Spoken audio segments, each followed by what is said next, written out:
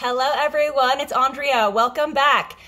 Today we're back in the kitchen. I thought that we would do another meal. It's really easy. Some of the prep work can take a little bit of time, but it is really good. It is Filipino pancit. For those of you that don't know what that is, it's kind of like a chow mein, if you will, but instead it's using rice noodles. And so what I've got right now in my pan, let me show you. I've got some minced onion, garlic, soy sauce, a little bit of oil, and I've got some stir-fry meat. I've used beef, and you could use pork or chicken, sorry.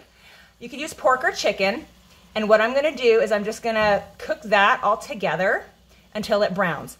I have about 2.25 pounds of beef here. I have a relatively large family. I have 3 children, and my husband loves pancit.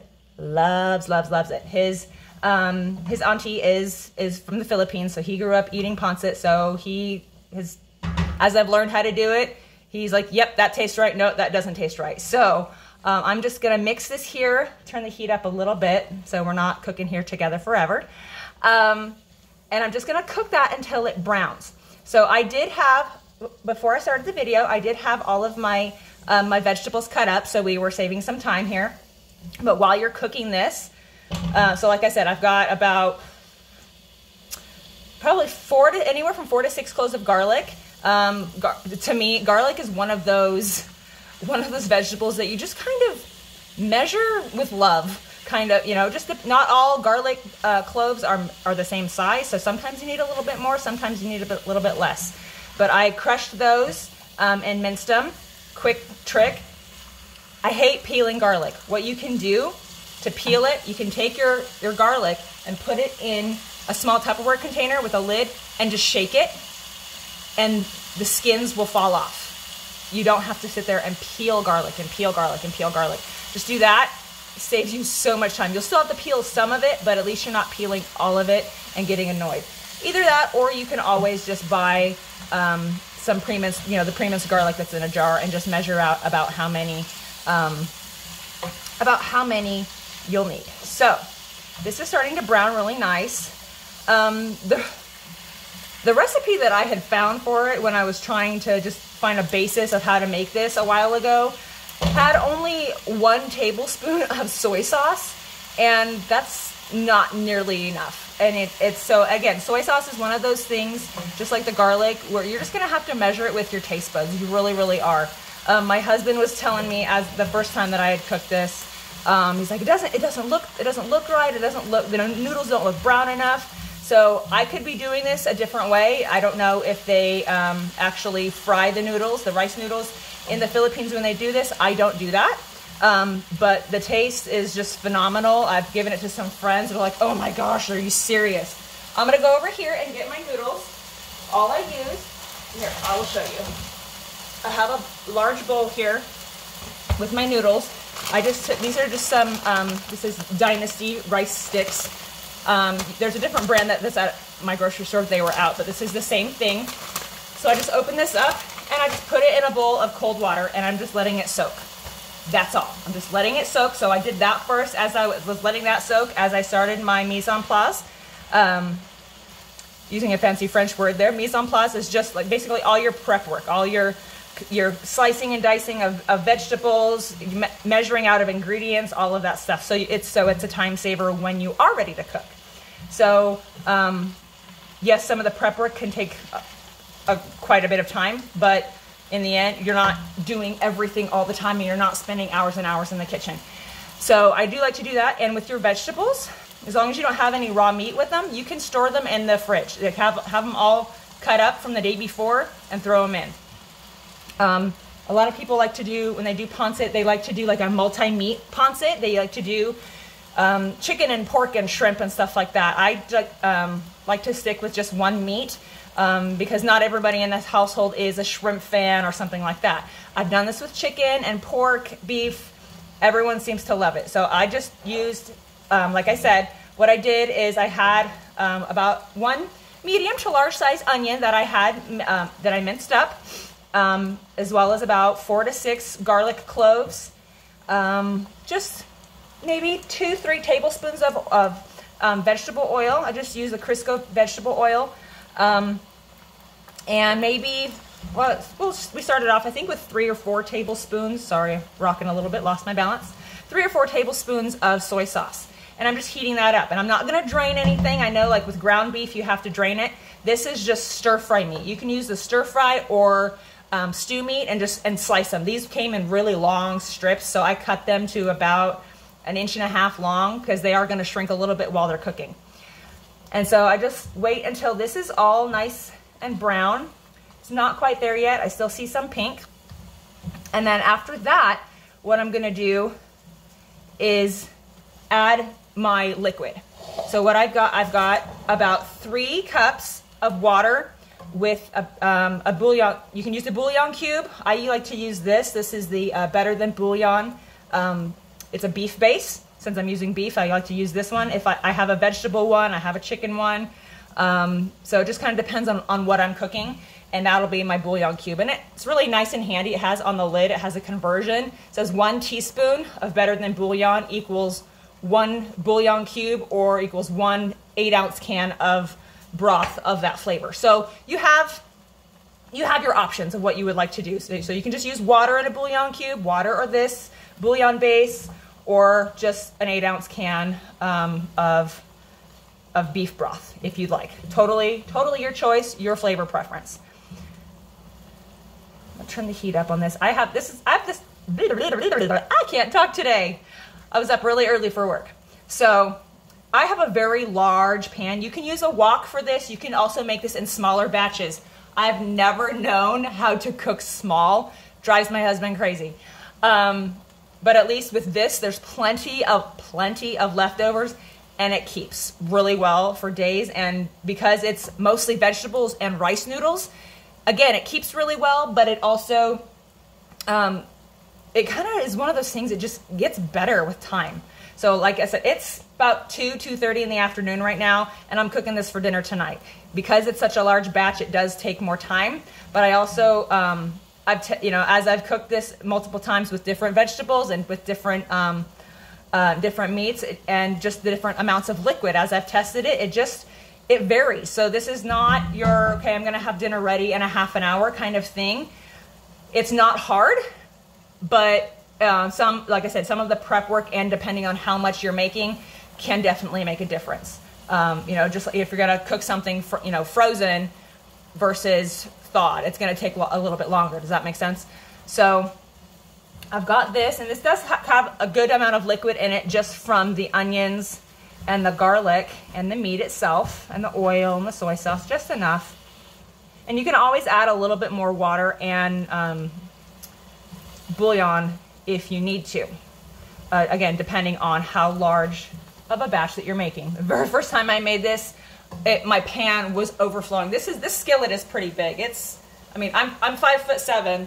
This pan is literally this big. I use it for my wok. Sad thing is I don't have a lid for it. I got it for like $20 at Costco. I love those Costco buys. I got it several years ago. I think my oldest daughter was still a baby. So I've had this pan for over 10 years, so I'm sure. Maybe it's still $20 at Costco, you never know. So this is nice and brown. Let me show you kind of what it should look like. Sorry, I'm gonna move you again. This is what it should look like. Doesn't really look all that great right now because of the, because of the beef, and it's kind of softened. It's softened all of the vegetables. So what I'm gonna do is I've got some carrots that I julienned. I just used my mandolin. If you don't have that, you can just cut them up into matchsticks, or you can cut them into coins, whatever you want to do. And I also have some cabbage. Those are just some very, very basics for pancit that I found. Again, you can add lots of different vegetables. I have some green onion also that I'm gonna add. So I've just got my measuring cup. This brown lump is my bouillon, the rest of my bouillon base that hasn't quite dissolved. So I'm just gonna give that a stir, break that up a little bit so I don't have a big old clump here in my pan. So I'm gonna add my liquid just in there. give that, oh, woo, hot, hot, hot, hot. Give that a stir. And then partial metal handle on my gas stove, and I almost burnt my hand. All right, just give that a good stir. And all that liquid. And all of this liquid that's in here, so it's gonna look pretty soupy. This liquid will all absorb with the noodles. So we're just gonna add that. And then, and again, you can add, depending on how big of a batch you're making. I used half of a head of cabbage and about 5 medium carrots.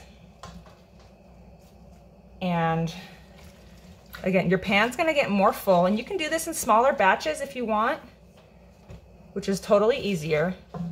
So you don't get overwhelmed, because the first time you make this, it's gonna be a lot. So if you want to use, if you don't have that large of a family, you can just use maybe a pound of meat, and you can cut the amount in half. So if you only have like a regular size skillet, or if you have a really big wok, then go ahead. Like I said, it keeps really, really well. And the vegetables add this really nice color. That is a big hunk of cabbage that I need to cut smaller, because that does not want to break up. Sorry, I'm gonna move my camera again and kind of show you what it looks like. Maybe I can turn everything around. Sorry, you're getting a nice view of my house today. So this is what that's gonna look like. And we don't want to overcook the vegetables. You still want them to be kind of tender crisp, if that makes sense. We just want to get those cooking just for a couple of minutes before we add the noodles. And at this point, you can also add in your some more soy sauce if you would like. If you know that you like a lot of soy sauce, you can always add more. Excuse me. Sometimes what I've done is I add it afterwards. So at this point, while the noodles are just kind of cooking, I'm gonna turn the heat down just a little bit so I'm not hopefully scalding anything. Just give that a stir. Your pan will get very full very quickly with the noodles. Move my garbage bowl out of the way. And I'm just gonna dump all the water out from these rice noodles.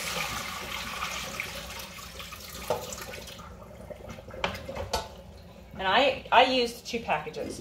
So what you can do, these rice noodles are very, very long. What I like to do is break them up so they're about this long, maybe about 6 inches or so. You can leave them, let me show you what I'm talking about. They're pretty long when they're by themselves, so I do like to cut them. You don't have to. Sometimes they will break in the pan on their own. Sometimes I just like to give them a little bit of help. See, they're very long. This part will get I'm already making a mess on the floor. This part will get very, very messy very quickly. So it's totally your choice to break up your noodles if you want. Sometimes I'll just take my clean kitchen shears and just chop them up, really rough chop with my scissors. Because I found that if I don't cut them or tear them, that it can make it harder to mix in the pan. But my scissors broke a couple of days ago. My son was using them. He thought it would be fun those are the only scissors that he knows of in the house. He's 8. He thought it'd be a good idea to go outside with them and help his dad break down cardboard boxes. And he broke the handle on my scissors, so. But considering I've had those scissors since before he was born, I think it's probably okay to get a new pair. What do you think? So I'm just tearing these noodles by hand a little bit while I'm waiting for the vegetables to cook a little bit. If you hear dogs barking, it's my German Shepherds. They like to alert me when someone comes home, and my teenager should be walking in the door here soon, so if you hear extra noise, that's her too. So I've got this pretty decently, shh, quiet. I've got that pretty good, so you're gonna get a lot of noodles all over your hands. Just give that a quick rinse.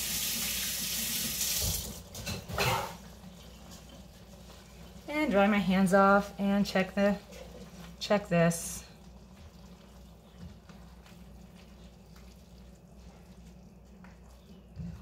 Okay, it's been a couple of minutes, so now I'm just gonna add my noodles.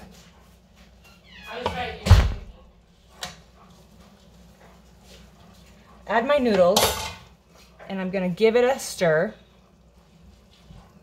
Now again, see, this is where the pan gets very, very full very quickly. Let me show you. This is where the pan gets very full, so you really have to be careful. You could use tongs if you want, which I might switch to here in a second, to just, goodness, my hand just keeps getting in the way of that. So you could just use tongs to mix this up if you want. And at this point, this is where you can add the extra soy sauce if you don't think that the noodles are the right color. And what you want to do from this point, after you have everything mixed together, is just turn the heat down and basically simmer it until all of the liquid is absorbed.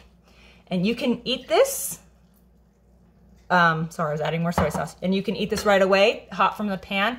I like to actually let mine cool down a little bit. It kind of lets the meat and everything else kind of marry together and relax. That's just, I found you can't eat it right away. It's totally your preference. That's my personal preference. It just, I don't know, it just didn't taste as good. I like it when it's more room temperature, rather than piping hot. That's one of the great things about pancit. It's really great. It's very weird. It's really good reheated, but I don't like it fresh out of the pan. I don't know why, but it does taste, it's really, really good. And it's one of my favorites. It's one of my husband's favorites as well. And, next, I have to learn how to, or at least not learn, but take the time to actually make some lumpia, which is an egg roll or spring roll, but it's Filipino style, and they're so good. Again, those are just more time consuming. It's definitely a labor of love. So I've got this all mixed together, and I'm just gonna let it simmer until all of the liquid is absorbed, and clean up any of my mess that I have laying around the kitchen, because I've got a decent one. And that's it, you guys. It's really, really good. It's got a lot of vegetables. This is something that you guys can personalize if you want. If you don't like cabbage, don't use it. You want bell peppers, you can add that. You want some green onion, I have to add that in here really quick. Whatever vegetables you want, you can add it to it. And it's personal preference. The only real seasoning that you have is the soy sauce. So it's adding a little bit of salt, which is, so the salt brings out the flavor in the vegetables and in the meat and everything else. And that's it, you guys. It's really good. You know, it's got, you know, you've got your grains from the rice. You've got all your vegetables. If you don't want to use meat, you don't even have to use meat. If you're a vegetarian, totally go ahead, leave the meat out. It's wonderful. It's a great meal, all in one pan. You don't have to do anything else. There's my daughter creeping in, trying to get an after school snack. But that's it, you guys. It's a great meal. I love it. My family loves it. And I think you guys really will too. Until next time, bye.